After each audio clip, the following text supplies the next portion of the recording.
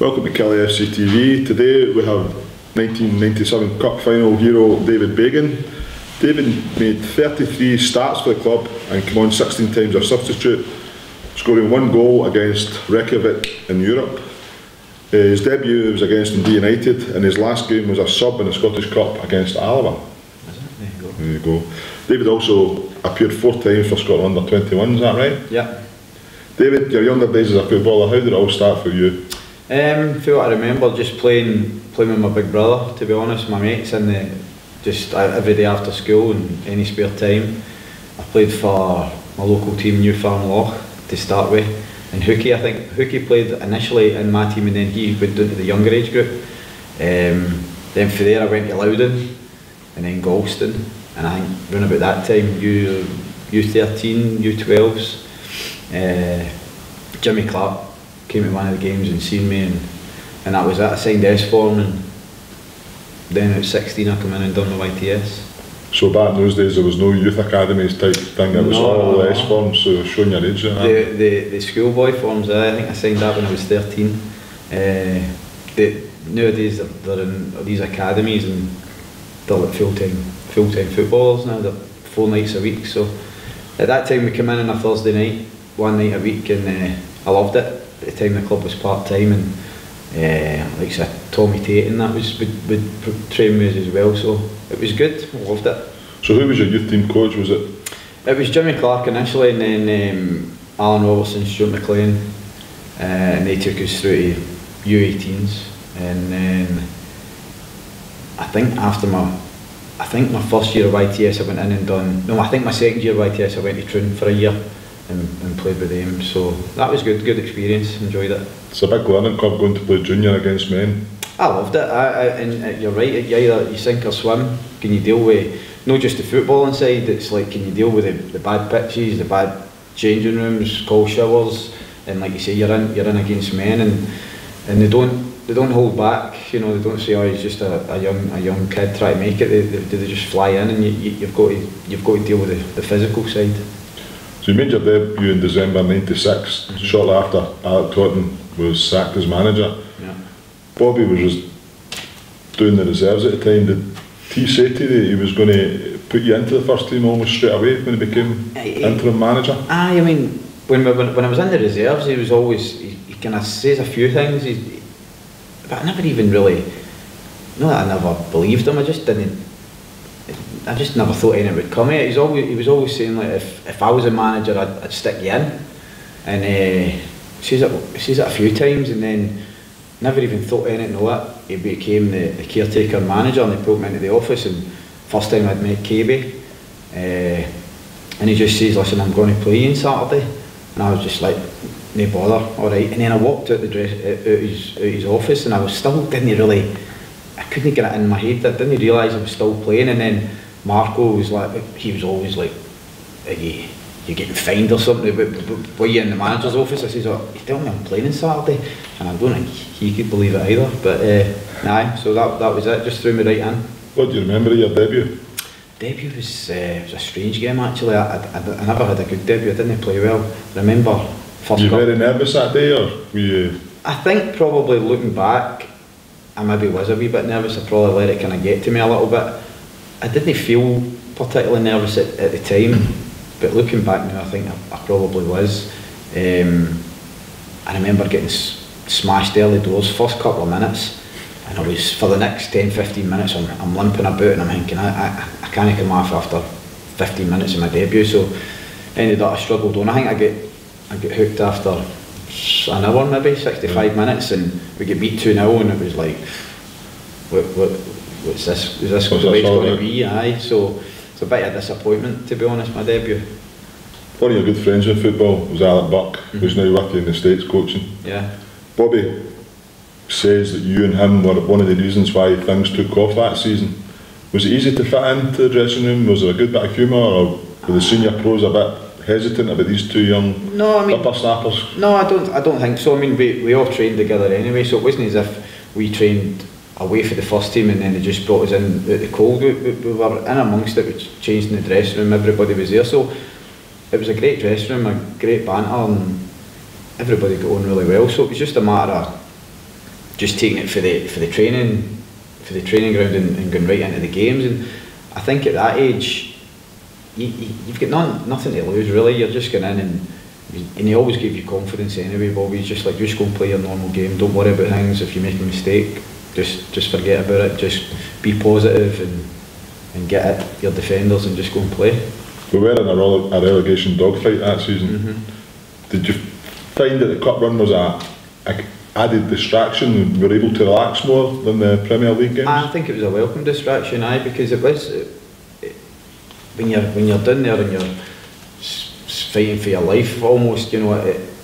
For the older pros, I think it would have been more difficult, and they would have probably been a bit more nervous or anxious about that. For me and Burkie, I think it was just like, it's just another game. But the cup run, the cup run was great, and it was just like you say, it took a bit of the pressure away for that bad league form, I would say, at that particular time. You were one of only 4 players to start every cup tie that season.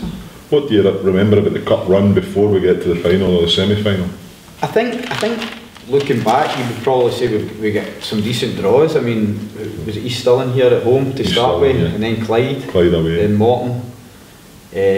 Probably on paper you're saying your hardest game's Dundee United in the semi-final, because they were a good team at the time. I mean, Clyde away, that was a difficult game, to be fair, and Bunyan scored the penalty, and then we went to Morton and played really well, 5-2. So those 3 games, they were good games. Like, you weren't playing anybody in the Premier League, so we were always favourites and we were under a bit of pressure that way because we were expected to win. But it was always, they were good games. I think they were good games for us. The semi-finals were bores of attrition. Was it major relief to get through after the replay?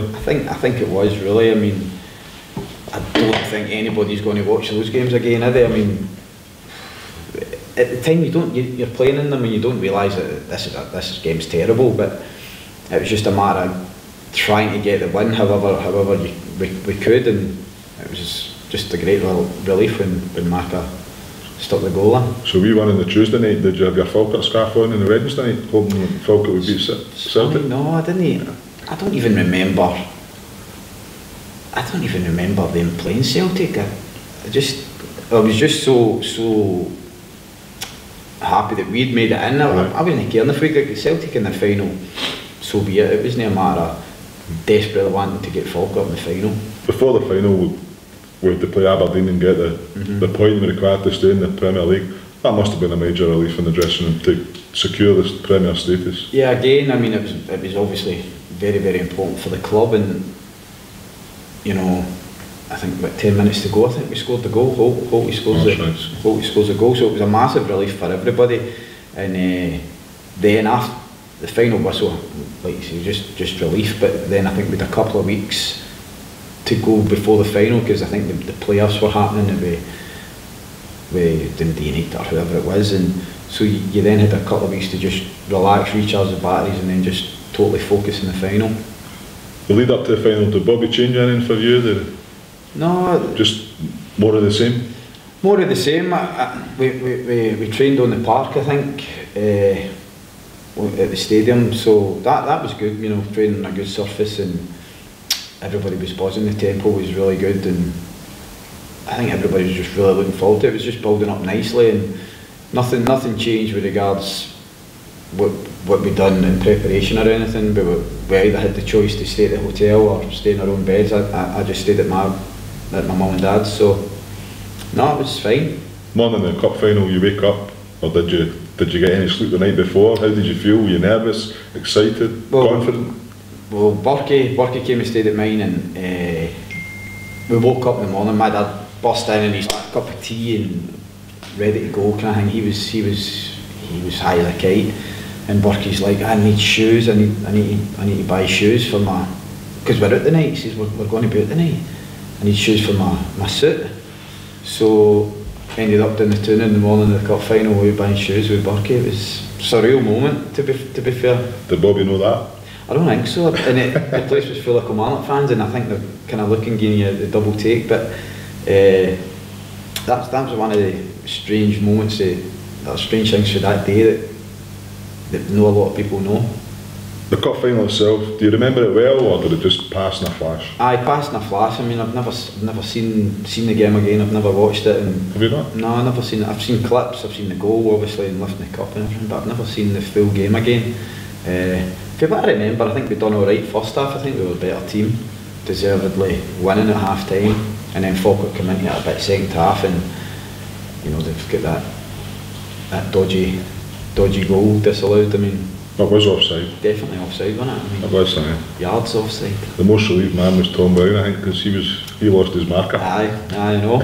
You just see him looking around the lines and he's got his flag up. So that was a big relief. Do you remember anything from the goal itself, Paul Wright's goal? Aye, I mean, it was funny.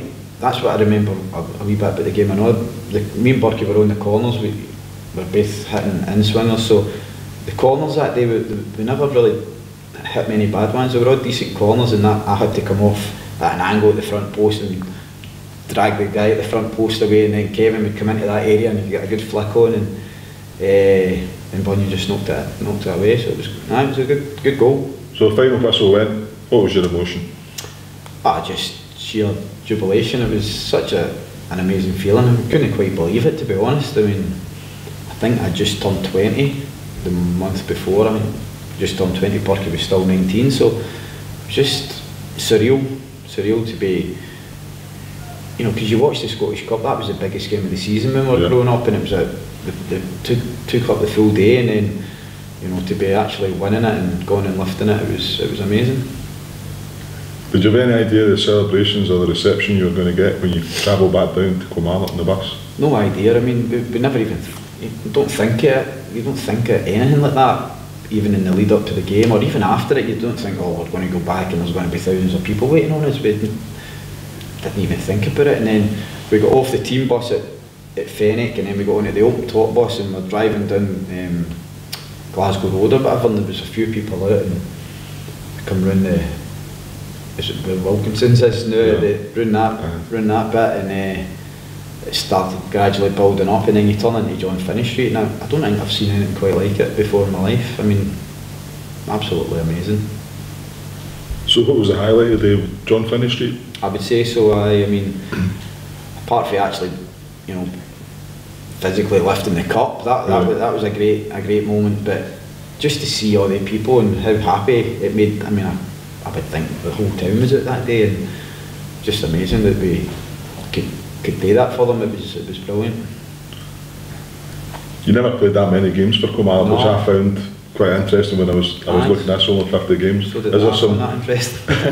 there some regrets to this day that it never turned out better than what you did, having hit the highs of the cup final?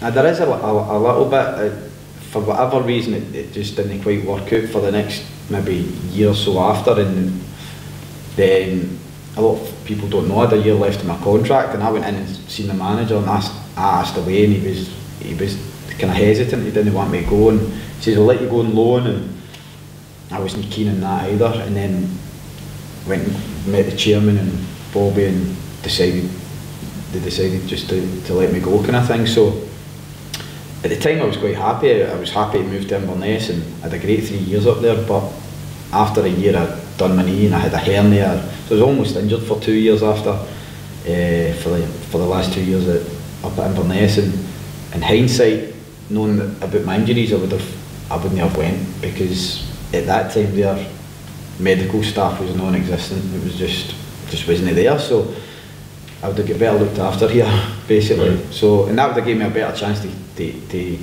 play longer at a higher level. But after that, I've just had issues with my knees, so it's been disappointing for that point of view. But